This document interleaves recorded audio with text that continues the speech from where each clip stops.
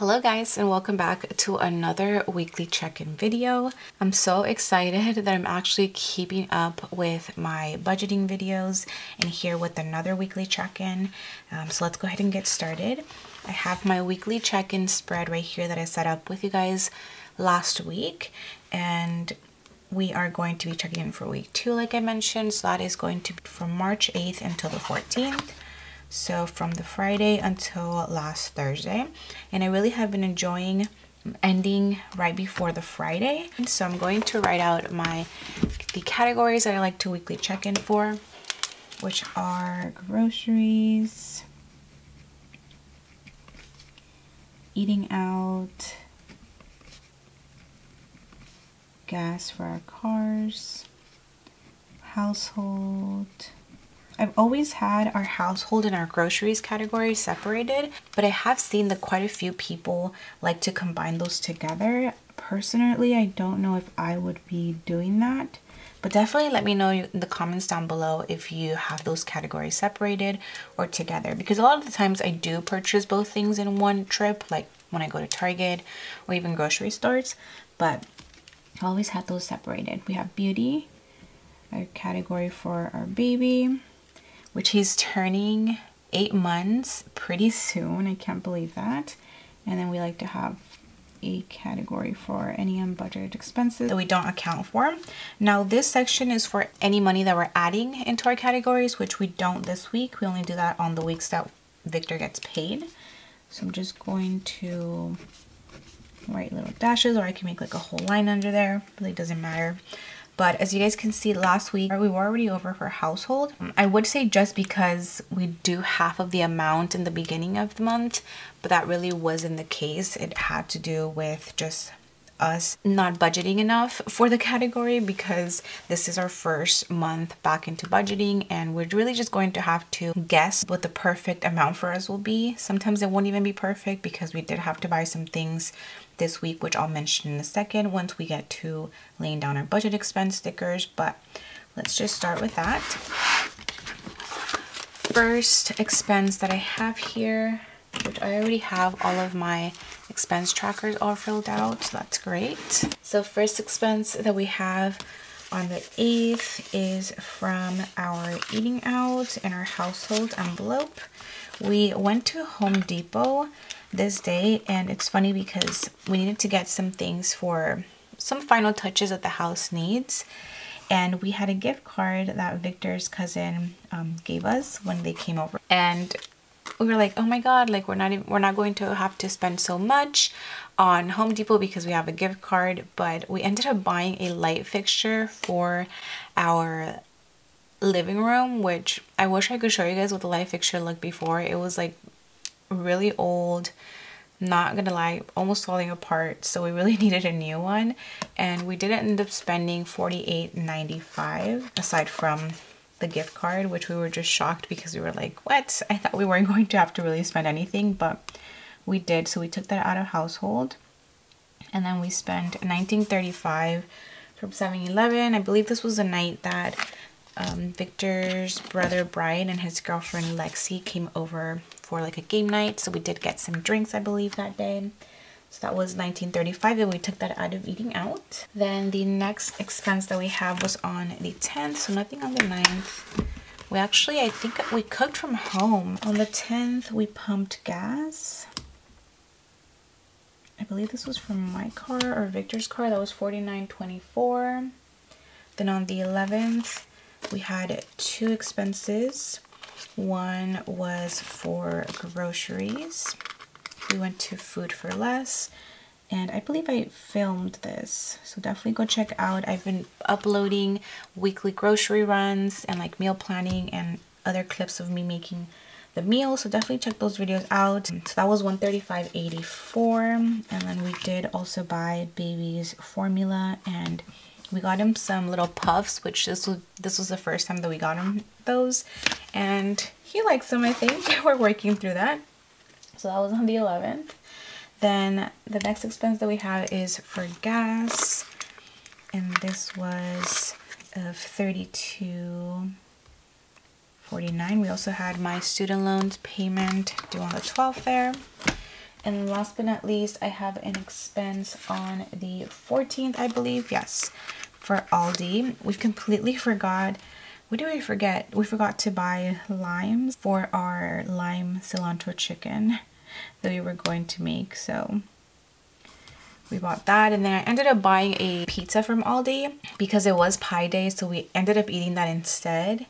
But I did want to mention that I'm most likely going to be buying my groceries from Aldi this week, so definitely stay tuned. I know it is very inexpensive there, and I want to give it a shot for this week. And now, before I move on, I'm going to lay down my no spend sticker on the 9th, and I think that's pretty much it because we have an expense every other day or a bill, which I don't count that as a no spend day because we are spending money even though it's towards debt, but that's how I've always done it, so we're just gonna keep it like that.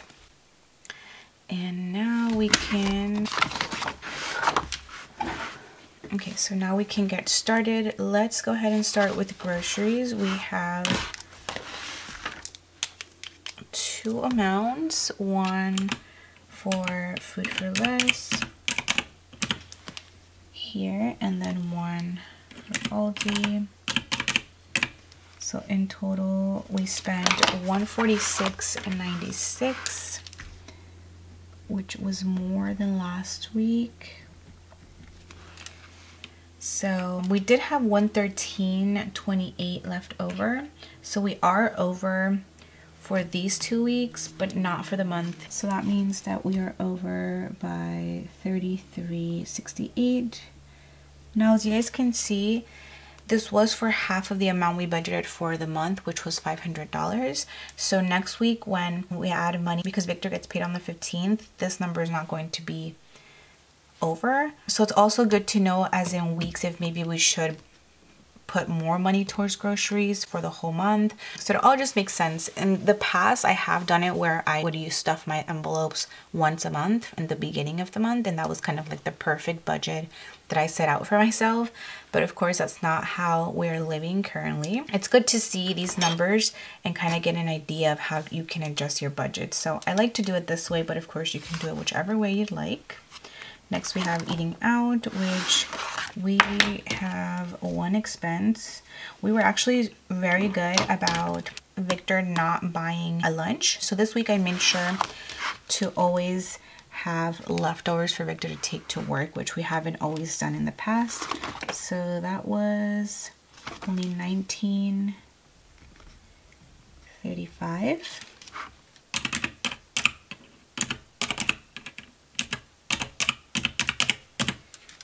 So remaining, we have $90.39. And this might just be a month also where we're over groceries, but we're under eating out, which makes total sense because if you're not eating out, then you're cooking more at home or vice versa. Next, we have gas, which we have two expenses, one of $49.24 and one of $32.49. I'm just gonna check these off as I go. I also want to check off my student loan payment and this, which I still don't have a sticker for. That was my car insurance. So that was a total of $81.73 for gas, which once again we are going to be over for this week because we only had $71.79. So that means that we're over by $9.94 there. Next, we have household. Oh my god, I feel like they're all going to be over. It's making us look so bad, but this is also the point of a budget, to be aware of what you're spending. So not only just setting up the budget, you guys, but really tracking your expenses and being aware and being like, okay, maybe I need to chill on these spending in whichever category it is, or maybe you need more help on some than others. The weekly check-in would bring all of that to light. So that's why I love doing this on a weekly basis. For household, we have one expense of $48.95.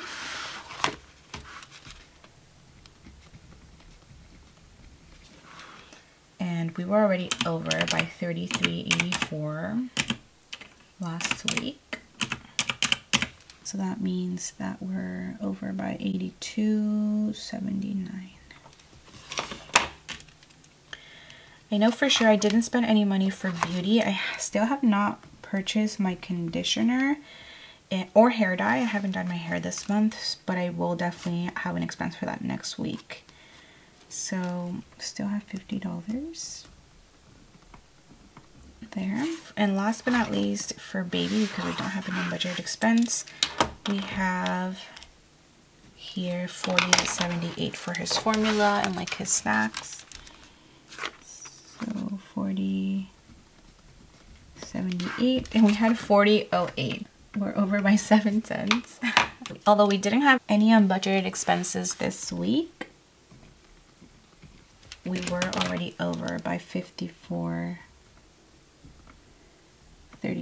So I'm just gonna add this in here, and wow, that is a lot of red markings, a lot of red numbers, which makes me a little bit anxious. But I know that next week, once we add up more money, some of these are no longer going to be red, others are going to be red still, so we'll get to that when we get to that. But with that being said, that is, I think, all that I have for this video.